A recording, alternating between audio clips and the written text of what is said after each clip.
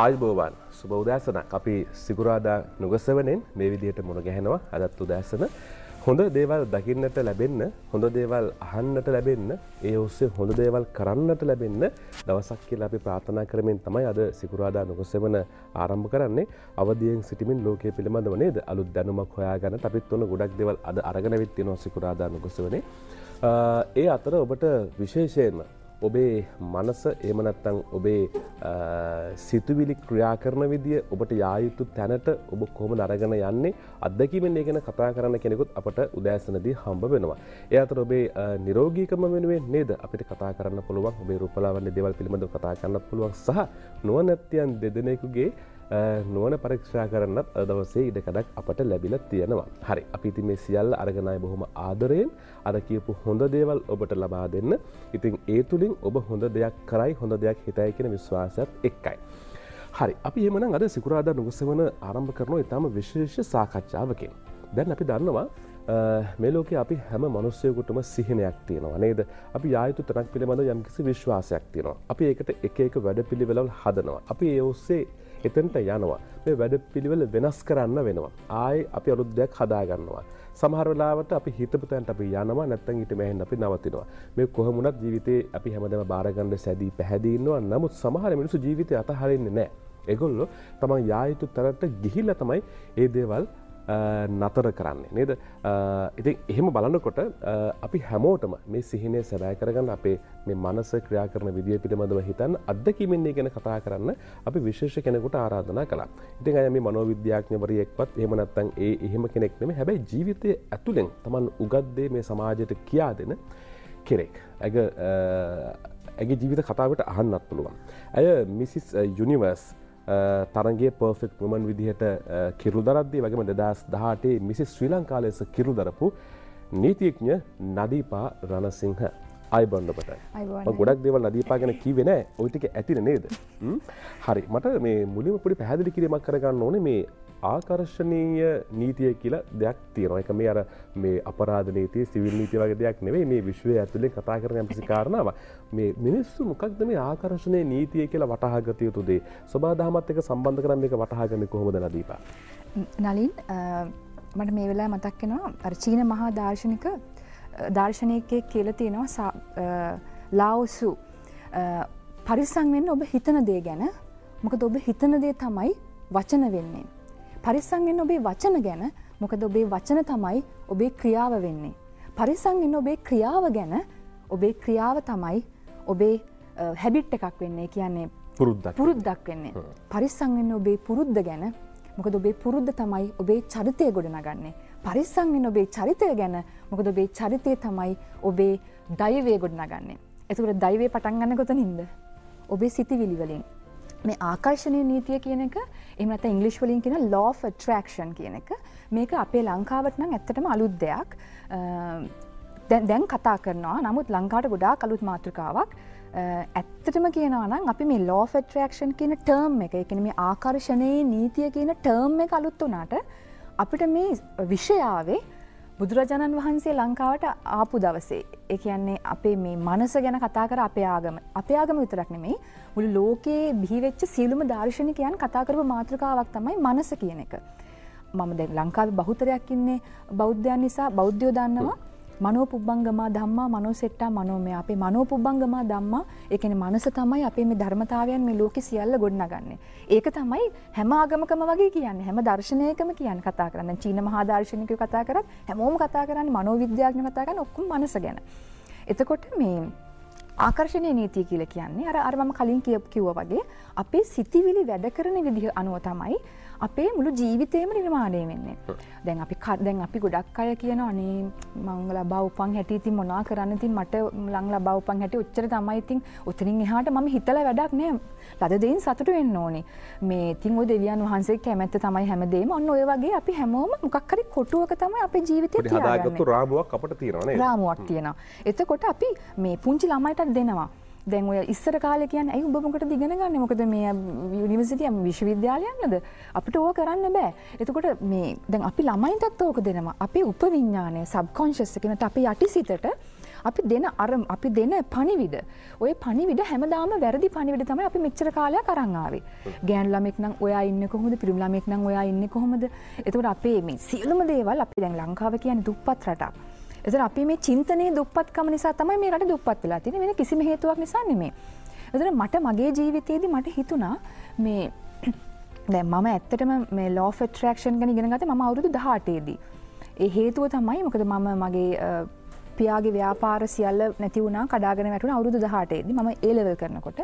එතකොට සල්ලි නෑ අපි අම්මගේ පඩියෙන් තමයි ජීවත් වුනේ. එතකොට මම ගොඩාක් අපිට ආර්ථික වශයෙන් අපහසු වෙලා ඉන්නකොට මට ඒ වෙලාවේ හිතුණා මම ලෝය කෙනෙක් වෙනවා. මොකද මං හරි ආස දැන් ලෝය කෙනෙක් වුණාම මට ගෑනු අයට උදව් කරන්න පුළුවන් අසාධාරණ වෙනුවෙන් කතා කරන්න පුළුවන් මිනිස්සුන්ට කතා කරන්න පුළුවන් මිනිස්සුන්ගේ ලෝය කෙනෙක් වුණොත් මට ඒක දෙයක් කරන්න පුළුවන් කියලා. නමුත් ඇත්තටම ලෝය කෙනෙක් වුණාට මම දන්නවා මට සල්ලි නැහැ මට ප්‍රයිවට් කරන්න විදියකුත් නැහැ. ඒ ලෙවල් දෙපාරක් කරන්න සල්ලිත් නැහැ. ටියුෂන් යන්න සල්ලිත් නැහැ. මොකද අපි හොඳට ඉඳලා එක පාටම නැති වුණා හැමදේම නැති වුණා. එතකොට මට හිතුණා නෑ මම ඒ වෙලාවේ මට කොහෙන් හරි මම අර ඒ මානසිකත්වයෙන් හින්දාත් දන්නේ මට අක්කා කෙනෙක් මම පාඩම් කර ඉන්නකොට මට පාඩම් කරන්නත් බෑ මට නිදි මරන්නත් බෑ මම හරි කම්මැලි මම දඟලන කරන නව කතා පොත් කියවන ඒ දවස්වල මම ඒ ලෙවල් කරන කාලේ ගුවන්විදුලි සංස්ථාවේ රූපවාහිනී ඩබින් එනවා ගුවන්විදුලි ඩ්‍රාමා කරනවා ඒවත් කරනවා හැබැයි ලෝය කෙනෙක් වෙන්නත් ඕනේ එතකොට මට හම්බුණා ඩේල් කානගී කියන කතෘගේ පොතක් How to Win Friends and Influence People කියන එක ඒ පොත පොඩ්ඩ මම ඒ ලෙවල් ඇස්සේ ඕක කියවන්න ගත්තා. ඒතකොට ඒකේ තියෙනවා මේ මනස කොහොමද අවුරුදු 18 ඉඳන් මේ මනස කොහොමද වැඩ කරන්නේ? අපි කොහොමද මනසට පණිවිඩ දෙන්නේ? මේ ඊට පස්සේ මම දැන් ඒ ලෙවල් වලට ඒ තුනක් නේ ඕනේ.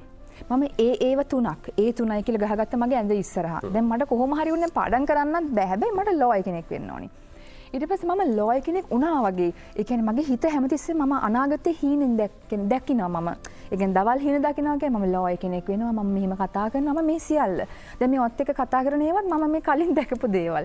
අපේ හිතනේ මම මෙහෙම යනවා. මම මෙහෙම තැනකට ලංකාවේ එනවා. මම මිනිස්සුන්ට උදව් කරනවා. මිනිස්සු වෙනුවෙන් කතා කරනවා. ඒවත් දැක්කා.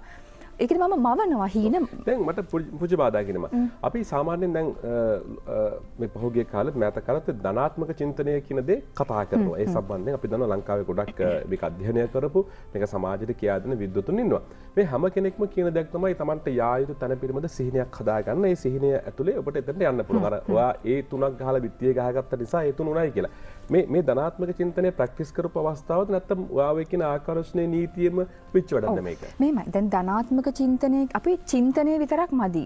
දැන් මම හිතන මම ඒ තුනක් ගන්නවා කියලා හිතලා මගේ හිත ASCII තිබ්බොත් එimhe ඒ තුනක් ගත්තේ නැත්තම් මොකද වෙන්නේ? දැන් මම කවදාවත් බයක් හිතට ආවේ නැද්ද? නෑ බයක් හිතට આવොත් කරන්න බෑ දෙයක්. අන්න ඒකත් ඇත්තටම කතා කරන්න ඕනි පස්සට. ඒ කියන්නේ දැන් මේ විශ්වාසය එහෙම නැත්තම් දැන් අපි මම ඒ තුනක් ගන්නවා කියලා එතනින් එහාට මම ඒ තුනක් ගන්නවා. ඒ තුනක් ගත්තේ නැත්තම් දෙයි දැන් ඒ තත්ත්වෙත් එක දැන් මට සල්ලි තිබුණේ නැහැ. දැන් ආයෙ සෙකන්ඩ් ට්‍රයි කරන්න මට ක්ලාස් යන්න සල්ලි නැහැ. ප්‍රයිවට් ලෝයර් කෙනෙක් වෙන්න කොහොමත්ම සල්ලි නැහැ. මම ඒව හිතුවා නම් මට ඒ ගමන යන්න බෑ. හිතුන්නේ නැහැ මෙහෙමයි. මට මුලින්ම හිතුණා ඊට පස්සේ මම අර දැන් මම ඒ ගැන ස්ටඩි කරානේ. ඒතර මම හිතුවා නෑ දැන් මම ඒව හිතලා මොකද දැන් එක හිතුවා කියලා මොකද වෙන්නේ? ඒක හිත ඉන්න පුළුවන්. එහෙනම් දැන් අදටත් මම එහෙනම් ගෙදර මේ ඔය වළං හොද ඉඳී. ඒ කියන්නේ අපි අපේ දෛවය වෙනස් කරගන්න නම් විශ්වාසය තියාගන්න ඕනේ. හැබැයි මේ විශ්වාසය බොරු විශ්වාසයක් වෙන්න බෑ. දැන් මම ලෝය කෙනෙක් දැන් මගේ ඇත්තට මම දැන් කියන්නම් මගේ විශ්වාසය ඇත්තට මම ලංකාවට අඩුම ගානේ ලංකාවෙන් භාගයකට හරි මම law of attraction කියන එක උගන්වනවා. ඒක දැන් මම හිතන් ඉන්නවා. මම කරනවා. මම law of attraction ගැන කතා කරනවා. මට මේ දැනුම දෙන්න ඕනි මිනිස්සුන්ට. මොකද එතකොට මම දැන් ප්‍රසිද්ධිය කිව්වනේ. දැන් මට කොහොමත් ඒක කරන්න ඕනි. දැන් මම බය වුණා නම් මම මේක දැන් කියන්න ලැජ්ජයි. දැන් මේ ලයිව් එකේ දැන් ඕක කියලා මේ මොනවා වෙයිද දන්නේ මට කරන්න බැරි වෙයිද දන්නේ මම මැරිද දන්නේ. ඕව හිතුවොත් ඒව හිතුවා කියලා මට මොකද්ද වෙන්නේ? දැන් ඔබ කියන්නේ විශ්වාසය කියන එකයි 99%කින් නෙමෙයි 100%කම විශ්වාසය තියාගන්න කියන එක. හැබැයි ඔබම කියනවා මනස ක්‍රියා කරන විදිය ඔබට පැහැදිලි කරන්නත් බෑ මට පැහැදිලි කරන්නත් බෑ ඒක ඒ මනස ගැන වෙනම කෙනෙක් බුදුහාමුදුරුවෝ වගේ කෙනෙක් එහෙම නැත්නම් වෙන දාර්ශනිකයෙක්ගේ පැහැදිලි කිරීමකට ඇරෙන්න අපිට අමාරුයි කියන කෙනෙකුගේ. එහෙම වුණාම දැන් සාමාන්‍ය මනස තමයි හැම වෙලාවෙම මේ ධනාත්මක පැත්තට වඩා හිතන්නේම ඍණාත්මක දේවල් මොකද සමහර වෙලාවට ඔක කරන්න බෑ කියන හැඟීම නිරන්තරයෙන් සාමාන්‍ය දවසකට සිතිවිලි 70000ක් විතර එනවා.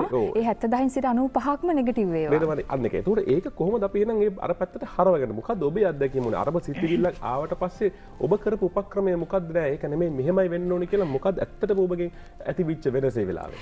ඒ කියන්නේ දැන් ඇත්තටම මේකේ අවශ්‍ය වෙන්නේ අවබෝධය. දැන් අපි ස්ටඩි කරනවානේ දැන් අපි සාමාන්‍යයෙන් අර ඩේවිඩ් හෝකින්ස් කියලා මේ මහා මනෝවිද්‍යාඥයෙක් මේ පහුගිය දවසක මේ කතා කරලා පෙන්නවා මෙයා හොයාගෙන තිබුණා අපේ මේ මනස වැඩ කරන ෆ්‍රීකවන්සි එක. ඒ කියන්නේ මේ ෆ්‍රීකවන්සි එක අනුව මේ අපේ සිතිවිලි වලට තියෙන ෆ්‍රීකවන්සි එකක්. මේ සංඛ්‍යාතයක්. අපි ඉහළ සංඛ්‍යාත අල්ලනකොට තමයි අපිට ඉහළ දේවල් ලබා ගන්න පුළුවන් වෙන්නේ. පහළ සංඛ්‍යාත කියන්නේ බය, ලැජ්ජාව. දැන් මම අද මෙතනට ඇවිල්ලා කතා කරන්න මට ලැජ්ජයි නේද? ලෝ ඔෆ් ඇට්‍රැක්ෂන්. දැන් මම නීතිඥවරයෙක්නේ. එතන මම මනෝවිද්‍යාඥයෙක් නෙමෙයිනේ. නමුත් මම ඉගෙනගත්තු දෙයක් අනිත් අයට බෙදා දෙන්න මම ලෝභ නැතුව මම ලැජ්ජයි නිකන් දැන් එහෙම හිතුවනම් මට මේකට දැන් මෙහෙම කතා කරන්නත් බෑ. එතකොට ලැජ්ජාව, මේ බය, මේ සැකය, එතකොට ආඩම්බරකම, ප්‍රයිඩ් කියන එක ඒක ඉන්නේ නෙගටිව් ගොඩට. දැන් මට මම ලෝය කෙනෙක් මම මිස් ශ්‍රී ලංකා මම ගැන ආඩම්බර වෙනවා නේද? ඒකත් නෙගටිව් එනර්ජි නෙගටිව් ලෙවල් එකේ තියෙන්නේ. හැබැයි පොසිටිව් ලෙවල් එකේ තියෙන්නේ මේ උත්සාහය, ආදරය, කරුණාව, මෛත්‍රිය, මේ ලෝභ නැතුව මිනිස්සුන්ට අපි ඉගෙනගත්තු දේවල් දෙන්න පුළුවන් අර තාර්කික මේ රීසනින් කියන එක. හැම දෙයක්ම ඉගෙනගෙන ඒක බෙදා ගැනීම, ඊළඟ ජෝයි, මේ සතුට, මේ සහ පීස්, සාමය, හිතේ සාමය. ඕවා තමයි උඩ ලෙවල් එකේ තියෙන්නේ. එතකොට මොන තරම් ජීවිතේ ප්‍රශ්න ආවත් දැන් උදාහරණයක් විදිහට ඔබ දන්නවනේ මට අහන්ඩිගේ දැන් ඔබ මෙතන ඇවිල්ලා මේ දේවල් අපිට කියනවා. ඇත්ත. ඔබ අපි දන්නවා ඔබ ඔබේ ජීවිතයේ ඇතුළේ ඔබ විඳ අත්දැකීම් තුළින් තමයි සියල්ල කතා කරන්නේ. කියන්නේ අපි අද දවසේ ඔබ ආරාධනා කරන්නේ අපි මැදිරියට එන්න කියලා. ඔය මොන දේ කරත් ඔබ ජීවිතය වරද්ද ගන්න කියපු තැනක් තියෙනවා. ඔබට වරදින්න යනවා. ගිහිල්ලා හැබැයි ඒකෙන් මිදෙනවා. ජීවිතේ නැති කරගන්න ඔබ යනවනේ එහෙමනම්. ඔය ඔච්චර දේවල් කතා කරපු කෙනා මැරෙන්න යන්නේ ඇයි එහෙමනම් ඔය? ඔන්න ඔක තමයි law of attraction එකේ තියෙන මම මගේ ජීවිතේ දැන් law of attraction අවුරුදු 18 ඉන්නේ ප්‍රැක්ටිස් කරන්න ගත්තේ. ඒ ප්‍රැක්ටිස් කරන්න ගත්තේ සියල්ල ආකර්ෂණය කරගන්නේ කොහොමද? ඒ කියන්නේ භෞතික දේවල්. ලෝය කෙනෙක් වුණා. ලෝය කෙනෙක් කියලා කැම්පස් එකට ගියාට පස්සේ මට හිතුණා දැන් කැම්පස් එකේ මේ law faculty එකේ අවුරුදු 4 අපි subjects 25ක් ඉගෙන ගන්නවා සහ අමාරුයි. එතකොට මම ඒකස්සේ මට හිතුණා මම යනවා මම ජොබ් එකක් කරනවා මට ජොබ් එකක් කරන්න ඕනේ මොකද ඇත්තටම දැන් ගෙදර ආර්ථික ප්‍රශ්නකුත් තියෙනවනේ මම ජොබ් එකක් කරනවා කියලා මට හම්බුනේ මාධ්‍ය ආයතනයක ෆුල් ටයිම් ජොබ් එකක්. එතකොට මම කැම්පස් එකේ ඉඳන් යනවා එනවා මට දැන් ඇත්තටම එහෙම පිරිමිලාමෙක්වත් එහෙම කරේ නැහැ. නමුත් මම ඒකත් කරා මම දවස් 365 දවසම ඒ කියන්නේ මම දවස් 5ක් ඔෆිස් එකේ වැඩ කරනවා. දවස් 2ක් කැම්පස් එකට යන්න දාගත්තා. ඒතර වීකෙන්ඩ් එකෙත් මම ඔෆිස් එකේ වැඩ කරනවා. දවස් 7ම වැඩ. ඒ කියන්නේ මට නිවාඩුවක් තිබුණේ නැහැ. අවුරුදු 4ම මට කිසිම නිවාඩුවක් නැහැ. එතකොට පොයේ දවසෙත් මම මධ්‍යාහන පොයේ දවසෙත් වැඩ අලුත් අවුරුද්දටත් වැඩ වෙසක් පොයටත් වැඩ. එතකොට ඒ සියල්ලම කරා මේ හැබැයි මගේ එනර්ජි එකක් තිබුණා. මොකද මම කරේ ආස දෙයක්. මම මාධ්‍යායතනයේ ආස දෙයක් කරේ. එතකොට මේ නමුත් මම කැම්පස් එකට ගියාම ළමයිට හරි පුදුමයි. ඔයා කොහොමද අපේ වගේම ලකුණු ගන්නෙ? දැන් පාඩම් කරන්නේ නැහැ වැඩ කර නමුත් අර එනර්ජි එක හරි. මට හිතනවා මම අහව ප්‍රශ්නේ මිදුනද කියලා. මම අහන්නේ හරි. දැන් ඔබ එතනද එන්න යන්නේ. එන්න එතනට. එතකොට මම ඔන්න එක ජයග්‍රහණයක්නේ. ඊට පස්සේ ඔය ජයග්‍රහණ ඊට පස්සේ මම දැන් මේ එතනට ආපු විදිය දැන් මම මේ භෞතික දේවල් නේ කියන්නේ සල්ලි හම්බ වෙනවා රස්සාවක් කරනවා විභාගේ හොඳට ඉහළින් සමත් වෙනවා ඊට පස්සේ මම යුද හමුදාවට බැඳෙනවා යුද හමුදාවේ හොඳම වෙදිකාරිය වෙනවා යුද හමුදාවේ ඒක ජයග්‍රහණ යුද හමුදාවෙන් අයින් වෙන්න ඕනේ කියලා හිතුණා මම අයින් වෙන්නට වට යුද හමුදාවට සම්බන්ධ වෙනවා ගිහිල්ලා මම යුද හමුදාවේ කියන්නේ මම නීතිඥවරියක් වුණාට පස්සේ මගේ පොඩි කන්දරම ආසාවක් තිබුණා මම කවදා හරි ආමි යුනිෆෝම් එක දා ගන්නවා කියලා අර ඊට පස්සේ දැන් මම ලෝය කෙනෙක් වුණාට පස්සේ අවුරුදු ගාණක් මම ප්‍රැක්ටිස් කරනකොට මේ ඒකත් දැන් ලෝය කෙනෙක් වුණාට පස්සෙත් මට ප්‍රැක්ටිස් කරන්න මට මාව ට්‍රේන් කරන්නත් බාරගත්තේ ලංකාවේ ඉහළම ලෝය කෙනෙක් ජනාධිපති නීතිඥ කෙනෙක් මට කිසිම මම ඉන්නේ මේ කළුතර දිස්ත්‍රික්කයේ පොඩි ගමකින් එන්නේ මට කිසිම කන්ටැක්ට්ස් නැහැ නමුත් මට අර මගේ තියෙන විශ්වාසයෙන් හින්දා මට ඩවුට් එකක් නැහැ ඔයාලා උදව් ලැබෙනා නිරායාසම ඩවුට් එකක් ඒ කියන්නේ සැකයක් කියලා තියාගත්තොත් ජීවිතේ පොඩ්ඩක් ප්‍රශ්න එනවා මට ඩවුට් එකක් නැහැ අයින් වෙච්ච එකම මට එනවා දැන් ඔක්කොම එනවා ඊට පස්සේ ඒ කියන්නේ මේ භෞතික දේවල් ආකර්ෂණය වෙනවා හැබැයි ඔහොම ඒ කියන්නේ එතුමා ගාව ප්‍රැක්ටිස් වුණා. ඊට පස්සේ මම මට හිතුණා ආමිකට යන්න ඕනේ. හිතෙච්ච එක මම ආමිකට යන්න හම්බුණා. ආමිකට ගිහිල්ලා කැප්ටන් කෙනෙක් වෙනවා කියන එකත් අමාරු දෙයක්. ඒ කියන්නේ ඒක ගොඩාක් ලොකු ඉන්ටර්විව් එකකින් අරගෙන අපේ ලෙඩ තියෙන්න බෑ. ඊට පස්සේ ෆස්ට් ඉන්ටර්විව් සෙකන්ඩ් ඉන්ටර්විව් ඊට පස්සේ ගොඩාක් අමාරුයි යන්න. ඊට පස්සේ ට්‍රේනින් එක. දැන් ට්‍රේනින් එකට ගියා මම එතනට එන්නේ හොඳයි. ට්‍රේනින් එකට ගියාට පස්සේ ට්‍රේනින් එකේ මට ඇවිද ගන්න බැරි වුණා. කකුල් මම එක තැන් වුණා. මං හිතාගත්තා දැන් මට ආමිකට මට කැප්ටන් කෙනෙක් වෙන්න ඕනිනේ. ඒතර මම එක තැන් වෙලා මට ඩොක්ටර් කිව්වා ඔයා මාස 3ක් එක තැන ඉන්න. දැන් ට්‍රේනින් එක මාස 4යි. මට ඩොක්ටර් කිව්වා මාස 3ක් එක තැන ඉන්න කියලා. එතකොට මං කල්පනා කරා දැන් නෑ. මගේ හීනේ තියෙන යුනිෆෝම් එක දාලා ඉන්න හීනේ. දැන් නෑ මම ඒක තමයි මගේ ඒක තමයි ඩ්‍රීම් එක. මම යුනිෆෝම් එක දානවා. මට තුවක්කුව අල්ලනවා. හරි. ඊට පස්සේ මට හරියටම හම්බුණා විද මහත්තයෙක්. විද මහත්තයා දවස් 2කින් සනීප කරා. මේ එතකොට මේ ඒක ඔන්න එහෙමත් වුණා. ඊට පස්සේ ඇත්තටම වෙඩි තියන්න හරි ආසයි. මට ආයුධ පුහුණුව තියෙනවා. ඊට පස්සේ මේ ආයුධ පුහුණුවේදී මේ T56න් අපි වෙඩි තියනවා. හැබැයි මම ගෙදර කවදාවත් බැලුම් බෝලයක්වත් පුපුරලා නැහැ. බැලුම් බෝල පුම්බන්නේ පුපුරයි කියලා බයට. අපේ ගෙදර ජීවිතේ අපේ තාත්තා රතිඤ්ඤා පත්තු කරන්නේ නැහැ. මොකද අර සත්තුන්ට හොඳ නැහැ මමත් බයයි. ඉතින් රතිඤ්ඤා කරලක්වත් පත්තු කරලා නැහැ. ඉතින් වෙඩි තියන්න ගියාම මට මේ වෙඩි තියාගන්න බෑ. අනිත් ළමයි වෙඩි තියනකොට මොකද මට මේ වෙඩි තියන්න බෑ. ෂූට් කරන්න බෑ. මේ අර සද්ද වලට මාව උඩ යනවා විතරයි. මට එතකොට දැන් මට ඇත්තටම වෙඩි තියන්න ආසයිනේ.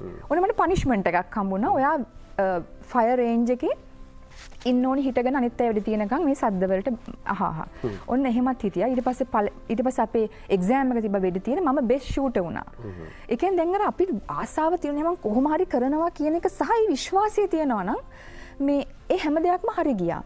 හැබැයි ජීවිතේ දැන් ආමිකේ ඉන්නකොට මට හිතුණා නැහැ මට හොඳ ප්‍රයිවට් කම්පැනි එකක වැඩ කරන්න ඕනි. ඒ කියන්නේ දැන් අර තමන්ට අවශ්‍ය දේවල් ලැබෙනවා කියන මේ ඒක මේ ඇවිල්ලා මේ අදෘශ්‍යමාන බලයක්වත් එහෙම එකක් නෙමෙයි. අපේ මානසික ශක්තිය. ඒ කියන්නේ අවශ්‍ය දේ ලැබෙනවා කියන විශ්වාසය. එතකොට මේ ප්‍රයිවට් කම්පැනි එකට ගියාට පස්සේ ඔන්න මම විවාහ වුණා. විවාහ වුණාට පස්සේ බබා හම්බ වෙන්න ගියාට බබා හම්බ වුණාට පස්සේ ඔන්න ගෙදර නැවතුණා. දැන් අර මම ආපු ගමනක් තිබ්බා නේද? අර හම්බෙනවා අරන් ඔක්කොම සියල්ලම අතෑරියා. ඔන්න law of attraction එකේ තියෙන ප්‍රධානම මේ පළවෙනිම බේසික්ම රූල් එක මම ඉගෙන ගත්තේ ඔය මට ડિප්‍රෙෂන් ආවා.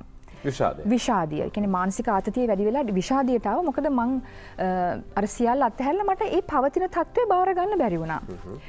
මං දැන් කල්පනා කරා මට දැන් ඕනි එළියට යන්න මට වැඩ කරන්න මං දැන් ගෙදර ඉඳන් ළමෙක් කරේ තියාගෙන උයනවා කරනවා දැන් ඕක තමයි මම ඒක කැමැත්තෙන් බාරගත්තේ මට ඕනි වුණා බබා වෙනුවෙන් මවක් නම් මවට දරුවට මව්කිරි දෙන්න ඕනි සහ දරුවට අම්මගේ උණුසුම ඕනි කියන දැඩි මතේ මම හිටියා මම ලෝයි කෙනෙක් වුණත් මේ මට හිතුණා නෑ මම සියල්ල අතහැරලා මම බබා වෙනුවෙන් මොකද මම ඒක හරි මේ කියන්නේ අපි පෙරුම් පුරලා වගේනේ අපි අම්මා කෙනෙක් වෙන්න ඉතින් ඒ වෙනුවෙන් මම කැප වුණා නමුත් ඒ කැපවීමම අනිත් පැත්තට මට ඒක ලොකු ස්ට්‍රෙස් එකක් වුණා.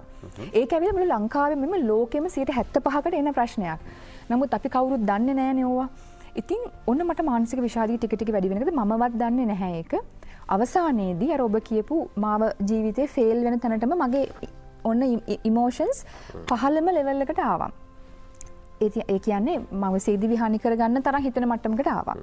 ඊට පස්සේ මම ඒ අන්තිම කටට මාවට පස්සේ තමයි මට මතක් වුණේ මම අර ඉගෙනගත්තු දේවල් ඔක්කොම ඔක්කොම මතක් කරලා බැලුවා පොත් ආයි කියවා ඉන්ටර්නෙට් සර්ච් කරලා බැලුවා මොකද මම දන්නවා මේක දැන් ડિප්‍රෙෂන් මට්ටමේ අවසාන ලෙවල් එක කියලා. සීදි විහානි කරගන්න තැත් කරා. ඊට පස්සේ මං එදා එක දවසක තීරණයක් ගත්තා මේ ડિප්‍රෙෂන් කියන්නේ මේ මුළු ලංකාවම දවන ප්‍රශ්නයක්. ඒ දවස්වල අපේ රටේ ලෝකෙම්ම සීදි විහානි කර ගැනීම වැඩිම රට ශ්‍රී ලංකාව.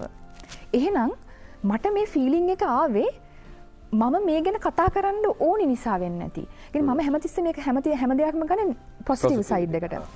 මම මේ අර මේක ජීවිතයෙන් අතහැරීමක් නෙමෙයි කරන්න ඕනි.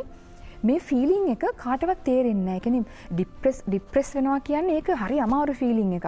ඒතර ඕන කෙනෙක්ට හිතනවා මට බෑ මට ජීවිතේ එපා වෙලා ජීවිතේ නැති කරගන්න ඕන කෙනෙක්ට හිතෙන්න පුළුවන්. හැබැයි ඒ හිතන එක වැරදි. ඒ හිතන එකෙන් කොහොමද මිදෙන්න කියන එක මේ මට හිතෙනවා මමම ස්ටඩි කරන්න ඕනි. මොකක්ද ඔය වෙලාවට කළේ? ඒ කියන්නේ ඒක ඇවිල්ලා එකපාරටම මේ ඩෝන් ගාලා කරන්න පුළුවන් එකක් නෙමෙයි. නමුත් මම ඇත්තටම කරේ මම මෙඩිටේට් කරපු එක. මොකද භාවනාවට යොමු වෙච්ච එක. මොකද අපි මේ මනස එතකොට ડિප්‍රෙෂන් කියන දැන් මම වෛද්‍යවරයෙක් කාටද කිව්වද නැත්නම් මනෝවෛද්‍යවරයෙක් උපදෙස් කරලා නෑ මම ගියා. අනිවාර්යෙන්ම යන්න ඕනි. ඒ කියන්නේ ඒක නිකන් දැන් මගෙන් සමහරක් නෑ ගන්න ඕන එක. අනිවාර්යෙන්ම ડિප්‍රෙෂන් හැදුණා මම ඕන කෙනෙක්ට කියන්නේ ලැජ්ජ වෙන්න එපා. යන්න මනෝවෛද්‍යවරයෙක් ගාවට. මනෝවෛද්‍යවරයෙක්ට විතරයි ඔක කරන්න පුළුවන්. හැබැයි දැන් මම මනෝවෛද්‍යවරයෙක් ගාවට ගියා. ගිහලා ඒ මනෝවෛද්‍යවරයා ඩයග්නෝස් කරා වාට සිවියර් ડિප්‍රෙෂන් ඩයග්නෝස් කරා මාත් එක්ක කතා කරා. ඒතර මම හැබැයි ගිහිල්ලා මොකද්ද සිවියර් ડિප්‍රෙෂන් කියන්නේ? ડિප්‍රෙෂන් හැදෙන්නකො මම ඇවිල්ලා රිසර්ච් කරන කෙනෙක්නේ. දැන් මම ගත්ත විදිහ ඒක වෙනස්. ඒ කියන්නේ අපේ ජීවිතේ නලින් අපිට ප්‍රශ්න කියන එක එනවා. දැන් ඔබට ප්‍රශ්න එනවා මට ප්‍රශ්න එනවා ඕන කෙනෙක්ට ડિප්‍රෙෂන් හැදෙන්න පුළුවන් ඕන කෙනෙක්ට ජීවිතේ ප්‍රශ්න අද මම හෙට මැරෙන්න පුළුවන් මගේ අසල්වැසි මගේ අම්මා තාත්තා හෙට මැරෙන්න පුළුවන් ඒවා ඇවිල්ලා ජීවිතේ සාමාන්‍ය දේවල් අපි ඉපදුනොත් මැරෙනවා ඉපදුනොත් ලෙඩ වෙනවා ඉපදුනොත් ව්‍යාධියට යනවා මේ දේවල් අපි අවබෝධ කරගන්න ඕනේ ජීවිතේ දැන් උදාහරණයකට මම දැන් මෙතනින් එළියට යනකොට මාව වැටලා මගේ මතප්පයක් කැඩුනා කියලා හිතන්න වෙන්න පුළුවන් සාමාන්‍ය දෙයක්නේ දැන් මගේ අත කැඩුනොත් එහෙම අත කැඩුණාට දැන් ඉතින් මොකද කරන්නේ අත එල්ලගෙන මේ ගිහිල්ලා ප්‍රෝග්‍රෑම්ස් වලට ගිහිල්ලා ඒකත් කියන්න ඕනේ මගේ අත කැඩුණායි මම ඒත් ඒක කියන්නේ ඒකත් ගන්න ඕනි වාසියට ඔබ කියන්නේ ජීවිතේ සිද්ධ වෙන දේවල් තේරුම් ගැනීම නේ ජීවිතේ සිද්ධ වෙන දේවල් බාර ගැනීම අවබෝධය ඔව් සහ ඒක ධනාත්මකව ජීවිතේ බාර අරගෙන අරබයි අරමුණ අතහරින්නේ නැහැ කියලා මට පොඩි ප්‍රශ්නයක් තියෙනවා දැන් ඔබ එක දේවල් කරනවා ඒ ලෙවල් කරන කාලේ අර එහෙම දේවල් කරනවා මේ රූපවාහිනියටත් වෙනවා ගුවන් විදුලියටත් වෙනවා පාඩම් කරන ඔක්කොම කරලා මම කියන්නේ එක අරමුණක් වෙන්නේ නොගියා කියන එක චෝදනාවක් විදිහට කෙනෙකුට කියන්න පුළුවන්. ඇයි මේ එක ඉලක්කයක් තියාගෙන යනකොට එක දේවල් කරලා අතර දාලා යන්නේ කියලා. මේක කවුරුත් ප්‍රශ්න කළේ නැද්ද ප්‍රශ්නයක් වුණේ නැද්ද ඔබේ ජීවිතේ?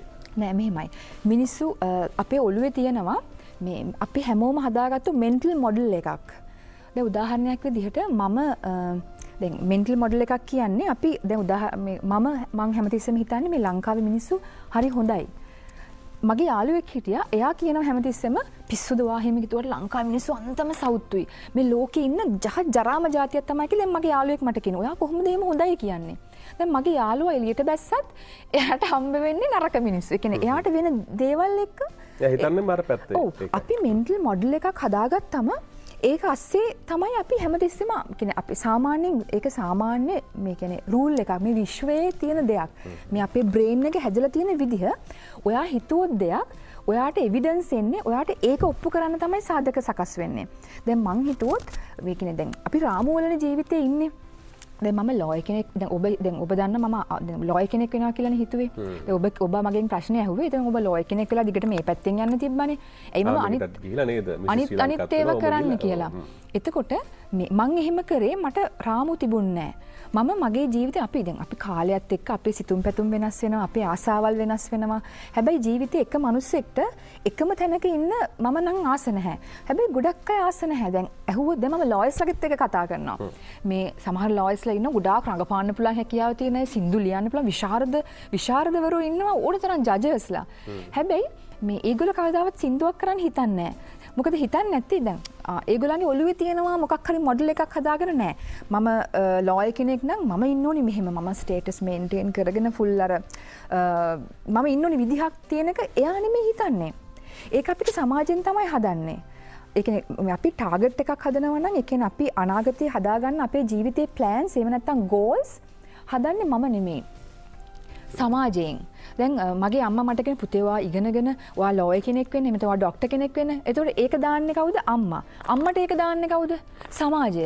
එතකොට සමාජය කියනවා මේ ડોක්ටර් කෙනෙක් වුණොත් හරි ගොඩ. ළමයා ડોක්ටර් කෙනෙක් වුණොත් ගොඩ. එතකොට හැබැයි දැන් ડોක්ටර් ස්ට්‍රයික් කරනවා පඩිමදි කියලා. නමුත් අම්මට තේරෙන්නේ නැහැ ඒව. මොකද අම්මට ඇත්තටම අපි මේ ගෝල් එකක් දැන් මේ ගෝල් එකක් කියන එක හදන්නේ මම නෙමෙයි. සමාජය. හැබැයි මම ඒ සමාජයෙන් හදන ගෝල්ස් මම මගේ ගෝල් විදිහට ගන්නෙ නැහැ. දැන් ගොඩක් අය සමාජයෙන් දෙන ගෝල් එක අම්මෝ මේ ඔයා ඉගෙනගෙන අනිවාර්යෙන්ම මේ රජයේ රැකියාවක් කරන්න ඕනේ. රජයේ රැකියාවක් කරොත් තමයි ඔබට පෙන්ෂන් එකක් හරි තියෙන්නේ. ඔබගේ ජීවිතේ සුරක්ෂිතයි එතකොට.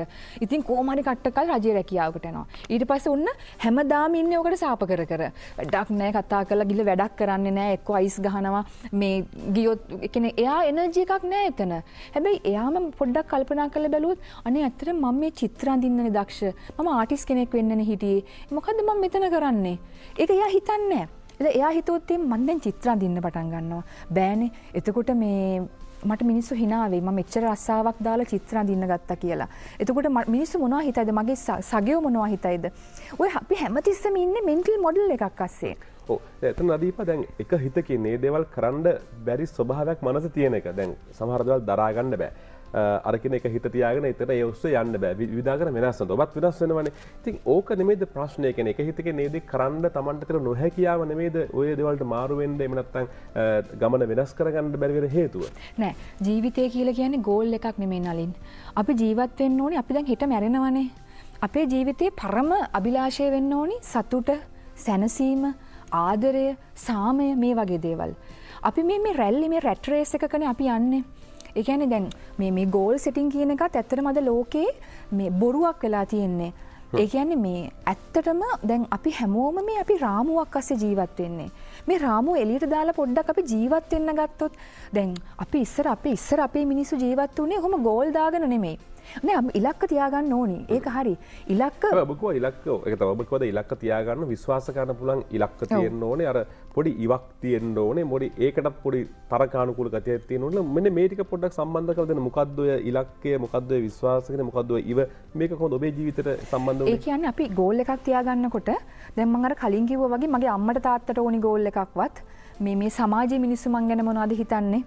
දැන් මගේ තත්ත්වය කොහොමද මේ සමාජයේ ඉස්සරහා මම ලෝය කෙනෙක් වුණොත් තමයි මට සමාජයෙන් ගරු බුහුමන් ලැබෙන්නේ. මට තත්ත්වයක් තියෙනවා. හැබැයි මම ආටිස්ට් කෙනෙක් වුණොත් ඒක නැද්ද? දැන් මගේ ගෝල් එකක් හදාගන්නකොට මගේ ඇතුළාන්තේ මගේ අභ්‍යන්තරය හෘද අභ්‍යන්තරයෙන් අහන්න ඕනි මම ඇත්තටම මට මොකක්ද ඕනි ජීවිතේ? දැන් ඔබගෙන් දැන් අපි මම බලන් ඉන්න අයගෙන් දැන් කතා කරොත් දැන් ඔබට මේ වෙලාවේ හිතන්න පුළුවන් මට මොකක්ද ඇත්තටම මගේ ජීවිතේ අවශ්‍ය වෙන්නේ? මගේ අම්මා තාත්තා කියන දේද මගේ නෑදෑයෝ මගෙන් බලාපොරොත්තු වෙන්නේ වාහනයක් අරගෙන ගියක් දොරක් හදාගෙන දැන් ඇත්තටම දැන් මං ඉන්න තැන උනත් ගැන මගේ අම්මා තාත්තා සෑහීමකටපත් නොවෙන්න පුළුවන්. මොකද්ද මේ අපේ දුව ලෝය කෙනෙක් වෙලා මොනවද දැන් මේ කියවන්නේ කියලා. හැබැයි මේ කවදාද දවසක මගේ දෙමව්පියන් ආඩම්බර වෙයි. මොකද මෙයා මේ ලෝය කෙනෙක් වුණාට ඊට වඩා දෙයක් කරා කියලා. මොකද සල්ලි නෙමෙයි ජීවිතේ කියන්නේ. ඒතර මම ආස කරන ගෝල් එකක් තියෙනවා. මම දැන් යන්නේ මගේ ආස ගෝල් එකට. ඒ ගෝල් එකේ යන අතරතුර පියවර තියෙනවානේ.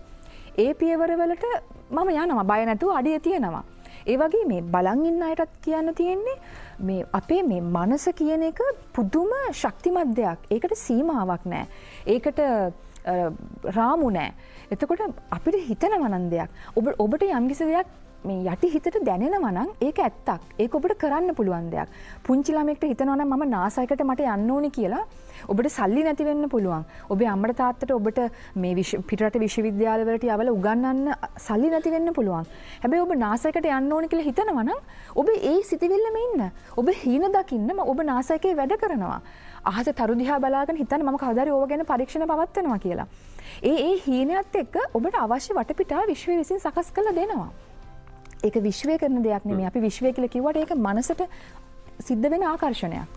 හරි. දැන් ඔබ ඔබේ ජීවිත අත්දැකීම් ඔස්සේ එහෙම අපට කියනවා. දැන් ඔබ එක පැත්තකින් හරි නිදහසේ හිතනවා. හිතුවක්කාර විදිහට හිතනවා. නමුත් ඔබ ඔබේ අරමුණක් ජය ගන්නත් ඔබ තෙන්ට යනවා. අපි ගොඩක් දෙනෙකුට සිද්ධ වෙන දේ තමයි අපි කොච්චර නිදහසේ හිතුවත් අපිට ඕන දේ මේකයි කියලා අපි හිතුවත් අනික් පැත්තෙන් අපිට ලැබෙන උදව්ව. දැන් ඔබට දරුවෙක් ඉන්නවා, ස්වාමියෙක් ඉන්නවා, අම්මා තාත්තා ඉන්නවා, අරක වගේ සමාජය ඉන්නවා, ලෝයස්ලා කට්ටියක් ඉන්නවා, යාළු මිත්‍රයෝ. දැන් මේගොල්ලන්ගෙන් එන බලපෑමකුත් තියෙනවා. ඒවත් අපි අර කෙන ජීවිතේ බැලන්ස් කරගන්නවා. ඒ කියන්නේ අපිට ඕන දේම කළාට කරන්න බෑ. මොකද අපිව හිර වෙන තැන් තියෙනවා. සමහරට මිල මුදල් වෙන්න පුළුවන්, වෙනත් වෙනත් කැපකිරීම වෙන්න පුළුවන්, නේ වෙන වැඩ වෙන්න පුළුවන්.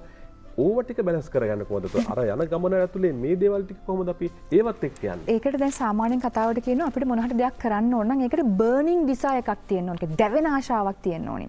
එතකොට මම කතාවක් කියන්නම්. ඒ කියන්නේ මේ එක්තරා සතුරු රටකට පහර දෙන්න. හරි. ওই කතාවට අපි පුංචි විරාමයක් ඉල්ල ගන්නවා. මොකද එක ටිකක් ඔබ ගත්තේ අත දැන් මම දෙන්නම් මේකට කියලා උත්තරේ. හරි. ඒ නිසා අපි ඒක අහන්න ඕනේ. අපි පුංචි වෙලාවක් ඉල්ල ගන්න. අපි වෙලාව බලලා ඉතාම ඉක්මනින් නැවත මේ කතාව බාර සම්බන්ධ වෙමු. හරිද දීපා? අපි කතාව අහන්න.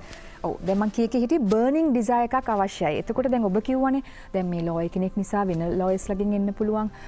දැන් මොනවාද මේ කියන්නේ ස්වාමියාගෙන් එන්න පුළුවන්. ස්වාමියාගෙන් එන්න පුළුවන්. දරුවාගෙන් අම්මගෙන් ඔව් සෑහෙන කියන්නේ ප්‍රතිවිරෝධී ප්‍රතිරෝධයක් එන්න පුළුවන්. එතකොට මම කිව්වේ විතර බර්නින් ඩිසයර් එකක් අපිට අවශ්‍යයි අපි ගෝල් එකකට යනවා නම්. බර්නින් කියන්නේ මම මේ කියවදී ඒගොල්ලෝට බලපෑම් කරනවා නෙමෙයි. සමාජයේ විසින් ඔබ ජීවත් වෙනකොට විවිධ දේවල් තියෙනවා. එයා වෙනුවෙන් අභියෝග තියෙනවනේ. අභියෝග ජීවිතය අභියෝග කියමුකෝ. ඒ මොන අභියෝගයකටත් අවශ්‍ය වෙන්නේ මේ කියන්නේ මොනවා ආවත් අභියෝගයක් ආවත් ප්‍රතිවිරෝධයක් ආවත් විරෝධයක් ආවත් කොහොමද ඒවට මුහුණ දෙන්නේ අපිට තියෙන්නේ බර්නින් ඩිසයර් එකක්. මම අර කියන්නේ ගේ කතාව සතුරු රටකට පහර දෙන්න එක්තරා හමුදාවකට ඕනි වුණා. දැන් මේගොල්ලෝ දන්නේ නැහැ නැව් මේ කියන්නේ මේ හමුදාපති කියමු හමුදාපති ඔක්කොමත් අරගෙන නැව් නැග්ග සතුරු රටට පහර දෙන්න යන්න. නැව් නැගලා ගියාට පස්සේ තේරුනේ සතුරු රටේ ඉන්න හමුදාව මේගොල්ලන්ට වඩා 10 ගුණයකින් විතර විශාලයි. විශාල හමුදාවකට මේ පුංචි දෙනෙක් තමයි දැන් පහර දෙන්න යන්නේ. දැන් හමුදාපති කල්පනා කරා දැන් කොහොමද අපි ගහන්නේ අපි අනිවාර්යෙන් මැරෙනවා. මෙයා කරා ආපහු යන්න බැරි වෙන්න සියලුම නැව් ටික ගිනි තියන්න කිව්වා. දැන් මේගොල්ලන්ට ආපස්සට යන්න බෑ. දැන් ආපහු පලා යන්න බෑ. විද්‍රෝහ වෙන්න බෑ. මොකද නැව් ටික ගිනි තිබ්බා. දැන් කිව්වා ඔබ මේ යුද්ධ කරන්න ඕනි. ඔබට ගෙදර යන්න ඕන නම් අපි මේ යුද්ධ ජය ගන්න ඕනි. වෙන විකල්පයක් දැන් අපිට නැහැ. අන්තිමට ඒගොල්ලෝ යුද්ධ ජය ගත්තා. යුද්ධ ජයගෙන සතුරු රටේ නැව් වලින් තමයි ඒගොල්ලෝ ගෙදරට ගියේ. ඒ රටේ නැව් අරගෙන ගෙදර ගියා. ඒක තමයි බර්නින් ඩිසයර් කියලා කියන්නේ. මට වෙන දෙයක් නැහැ. මම මේකට යනවමයි. දැන් ගොඩක් මේ ලෝකේ දියුණු වෙච්ච අය ඉන්නවා. ලෝකේ ඉහළටම ගිය අය ඉන්නවා. මේ පල්ලහැම ලෙවල් එකෙන් ඇවිල්ලා දරුණු විදියට දුක් විඳලා මට වෙන විකල්පයක් නැහැ. මම මෙතනට යනවමයි නැත්තම් මම වෙන දෙයක් කරන්නේ නැහැ කියන බර්නින් දැවෙන අවශ්‍යතාවයක් ඇති කරගන්නවා. හැබැයි ඒක මේ කාටවත් පේන්න මේ සමාජයට පේන්න මේ මං එහා ගෙදර එක්කෙනාට පේන්න මේ එහෙම නැත්තම් අම්මා තාත්තට මේ පේන්න මේ තමන්ගේ මේ තමන්ගේ අපේ තරහකාරයොන්ට රිදවන්න එහෙම එකක් වෙන්න බෑ. තමන්ගේ මුළු ලෝකෙ මොනවා හිතුවත් මුළු ලෝකෙ මං ගැන මොනවා හිතුවත් මට එතනට යන්න ඕන නම් ඒකට දැවෙන ආශාවක් තියාගත්තා. මේ අවශ්‍ය දේවල් ඉබේම සිද්ධ වෙනවා නලින්. ඒක තමයි law of attraction කියලා කියන්නේ. ඒ මනස මේ law of attraction කියන්නේ හැමතිස්සෙම මනසත් එක්ක මුල් වෙන දෙයක්. අර මම කලින් කිව්වා නේද අපි vibrations තියෙනවා කියලා. ඒ කියන්නේ අපි හැමතිස්සෙම මේ අපේ අතපය මගේ අත මම මෙහෙම හිටියට ඇත්තටම මෙහෙම මම කියලා දෙයක් නැහැ. බුද්ධ දර්ශනයේ අභිධර්මයේ හදාරන අය දන්නවා මේ ඇත්තටම මම කියලා දෙයක් නැහැ. මේ සියල්ලම නිකන් එනර්ජි ගොඩක් විතරයි. ඒතර මේ අපි ඔබත් මමත් අතර වෙනසක් නැහැ. අපි මේ ලෝකේ ඉන්න සියලුම දෙනාම එක වගේ. එනර්ජි එකක් විතරයි අපි. ඒ එනර්ජි එක වෙනස් වෙන්නේ එක එක්කෙනාගේ දෛවය හදාගන්නේ අපි හිතන අපි මේ මනසින් නිකුත් කරන සිතිවිලි තරංග ভাইබ්‍රේෂන්ස් හරහා. එතකොට අපේ මේ ভাইබ්‍රේෂන්ස් මෛත්‍රිය, කරුණාව, මුදිතාව, ආදරය, දයාව, කරුණාවත් එක්ක තමයි මේ අපේ ගෝල් එක හදාගන්න ඕනේ. අර බර්නින් ඩිසයර් එක කොච්චර තියාගත්තත් මිනි මරාගෙන වෛර කරගෙන එතනට යන්න බෑ. නෙගටිව් තෝට්ස් තියාගන්න බෑ. එතකොට අර පොසිටිව් ලෙවල් එකේ හිතලා පොසිටිව් විදිහට ආදරේ කරුණාවත් එක්ක මේ ගමන යන්න ඕනි. බර්නින් ඩිසයර් එකක් තියාගෙන. එතකොට ඇත්තට මේක ලොකු පරාසයක් තියෙන law of attraction කියන එක. නමුත් දැනට සරලව අර අපේ පොසිටිව් වයිබ්ස් ටික ඔළුවේ තියෙන වයිබ්ස් මොන ප්‍රශ්නය ආවත් හැමදේම වෙන්නේ හොඳට කියන එක තේරුම් ගන්න ඕනේ. මොන ප්‍රශ්නය ආවත් හැමදේම වෙන්නේ හොඳට. සහ දැවෙන ආසාවෙන් ජීවිතේ ඉස්සරහට යන්න. මොකද මේ විශ්වයේ පවතින සදාතනික රිද්මේ තේරුම් ගන්න එක මිනිහෙක් උපන්දා ඉඳලා මරණය දක්වා සිද්ධ කරනවා. සමහරවිට කවදාවත් ඒක සීරියස්ව තේරුම් ගන්න බැරි වේවි. නමුත් නිදහස් මනසින් ජීවිතේ දිහා බලලා තීරණ අරගෙන සමහරවිට හිතුවක්කාර වෙන්නේ සමහරවිට පසුබාහන වෙන්නේ. නමුත් අරමුණු වෙනුවෙන් යන්න. ඉතින් අපි නදීපා රණසිංහ නීතිඥතුමියත් එක්ක කතා කළේ ඇගේ ජීවිතය පිළිබඳව. මේ ගොඩක් දේවල් අපි අය අමුතුවෙන් කියන දේවල් නෙමෙයි ඔබ විඳ අත්දැකීම් ඔබ කරපු දේවල් ඒ නිසා අපිට වැදගත් වෙන්නේ මොකද තව කෙනෙක් ගියපු තැනකට නැත්නම් තව කෙනෙක් යම්කිසි ඉලක්කයක් සපුරගත්තට පස්සේ සපුරගත් ඉලක්කය පිළිබඳව උන්ට පැහැදිලිව කතා කරන්න පුළුවන්. ඒ අයගෙන් අපටත් දැනුමක් ලැබෙනවා. අන්න ඒ ඔස්සේ තමයි අපි නීතිඥ නදී පරණසිකත් එක්ක මේ කතා බහ සිදු කළේ. ස්තුතියි ඔබට. අපිට වෙලාවක් ලැබුණොත් ආයෙ දවසක මුණ ගැහිලා මේ වගේම අපි කතා බහ කරමු. එන්න කියලා ආරාධනා කරන ගමන්ම අපි මේ විශේෂාංගයෙන් සමගන්නවා ඔබ රැඳිලා ඉන්න සිකුරාදා නුගසෙවණත් එක්ක.